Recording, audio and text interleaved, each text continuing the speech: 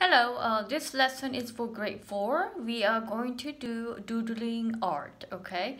So doodle means, things that, you are going to, draw just randomly. Obviously, you have to show some continuous lines, including some patterns all together. But it's very, fun and very creative way that, you can do it, okay?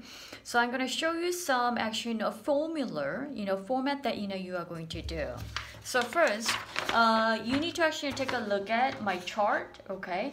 As you see it, you probably actually take a look at the directions. Those are the different types of the lines or circular shape, the shape that you are going to work on. And then the next one is pathways.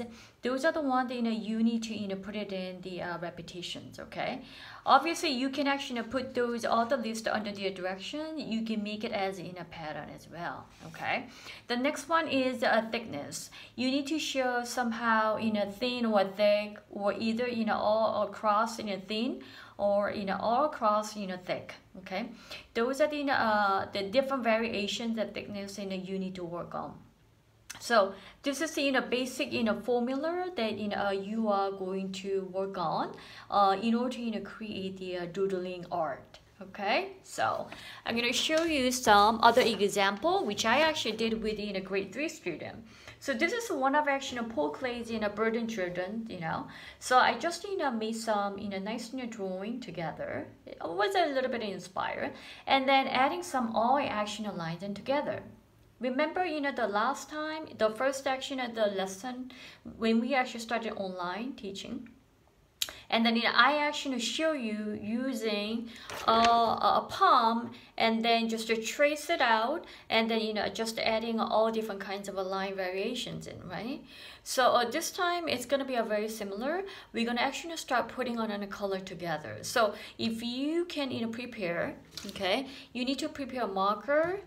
Pen is also good. If you want to start with a pencil, that's good too. Okay, then some actually color marker, if you want to, okay, or I got some bunch of crayons, as you see in here, or color pencil.